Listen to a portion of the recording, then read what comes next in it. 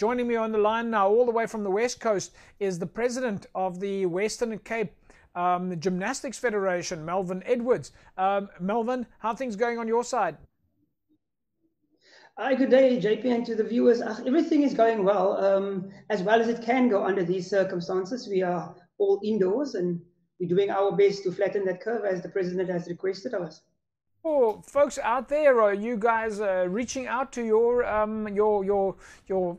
members? I mean, I think you've got in excess of 4,000 registered members in the Western Cape, or maybe correct me if I'm wrong. That is correct, JP. We have just under 4,000. It's around about 3,600, but the newer members still have time to, or are still being registered during the remainder of the year. Having said that, our clubs have had various different challenges sent out to its members, and we're trying our very best to keep our members active and to stay engaged with our members as coaches and as club owners. We have set out different challenges, fitness challenges to our members, but also to their family to try and participate in, and we're having lots of fun. But that's the thing about the gymnastics is even though we know that things like the Olympics has been postponed and international and national competitions has been postponed, the majority of your athletes that do gymnastics are actually all ages, kids, moms, dads. It's not just all the high performance gymnastics. You've got all these gymnastic schools as well, and from what I understand, you're being active on Facebook. You're doing little home-based classes, or your members are reaching out. That's correct. We're doing all sorts of different things on various platforms. I mean, let's start at a national level. Where the SAGF has launched various platforms where we can do anything from gymnastics courses to online, mental fitness courses. From a provincial side, we have engaged with our members and have asked them to set out challenges at the club level. Our clubs are doing various things. We're doing training videos online. We've sent our gymnasts, we've sent them their routines that they can practice at home. We have something called the Alphabet Challenge, where the gymnast has to spell their name, and that will be their fitness routine. Some clubs send their gymnast various words for the day, and they have to do that. But family is also getting involved. It's quite fun to see the parents. The Alphabet Challenge, when you say they have to spell their name, do you mean they have to spell their name in writing, or do they do it like with the body? So what we do is you have each letter of the alphabet has been allocated various activities, from fitness activities to gymnastic skills. And so, for argument's sake, Melvin will be, the M on the alphabet table will be 10 push-ups, and the E would be 5 sit-ups, and the L would stand for whatever. So then that would be, I started off in week 1 with their names and their surnames, and then their pets' names and their nicknames.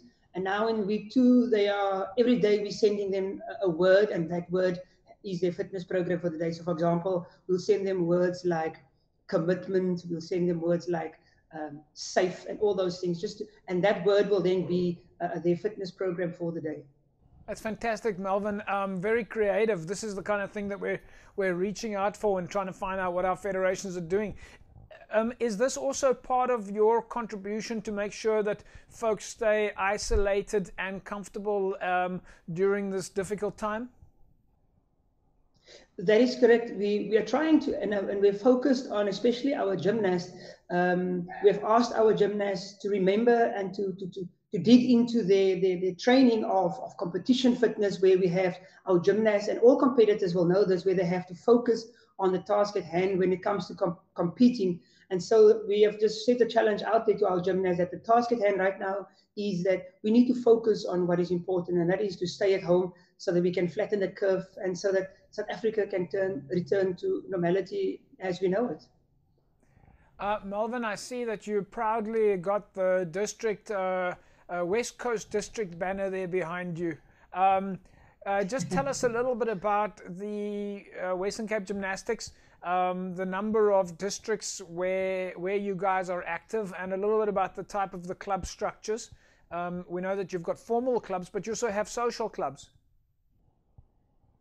Yeah, look, gymnastics we are currently in all the districts at the various, as you said, on the various different structures. We have schools in all our districts. We have various clubs in most of our districts.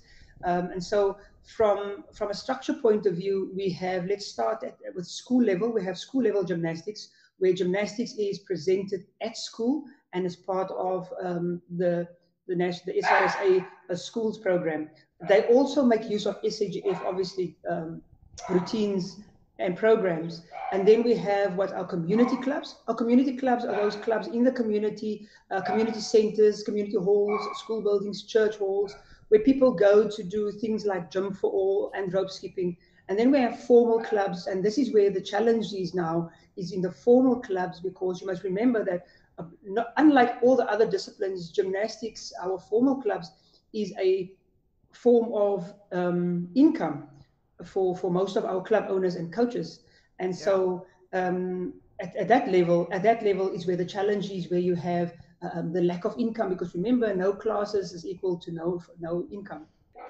What are your words of encouragement for the members out there, the members of the public, as the president of Western Cape Gymnastics? Well, firstly, being on the 15th day of the first 21 days, I think everybody was excited and there was a hype around it being halfway and almost there. And now you have to pick up that energy levels again and just keep on pushing for another 14 days. I think as sports people, it should be easy for us enough to know that we have to stay positive. We have to do our very best to assist and help our country land on its feet again, as I said in my video. And in a video that I addressed my fraternity a few days ago, I asked them to make sure that, as in gymnastics, we have to land on our feet and stick our landings to get a good score. It's important that we, as gymnasts and a gymnastics fraternity, we stay positive, we do our best to stick to the basics, and trust the process, because that is one of the rules in gymnastics, I'm sure in other disciplines as well. But in our sport, we ask our gymnasts to trust the process, because at the end of the day, it is the process that will get us to our final destination, and to make sure that we bring home the cup, and in this case, make sure that our country returns to its normal status as being a good country. Melvin, we're going to leave it at that. Thanks for joining us. Great to see that you've managed to figure out the technology on that side, and just goes to show how easy it is for us to reach out to you and stay in touch with you. And hopefully all of your members will be watching tonight, and they will draw some positive feeling from watching their leader on TV and giving those positive words of encouragement. Yeah, thanks to you also, JP. And as I said, technology is available. The world is a much smaller place. So I'm grateful that you have this platform where we can address our members. And to everybody that will be watching the program tonight, stay positive. Just do your very best. Do as much as you can. Go outside. Not all of us have the facilities to go run around the house, but find creative ways to keep yourself busy.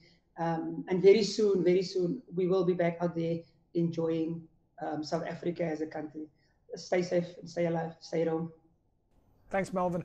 Melvin Edwards, of course, the president of the Western Cape Gymnastics Federation, which is part of SAGF, South African Gymnastics Federation, doing some incredible work there and reaching out to their members and staying active at home with all the different types of challenges. And it's great to see those kind of creative methods that our federations are coming up with, and especially at a time like this where we're encouraging them to stay behind closed doors, to stay isolated.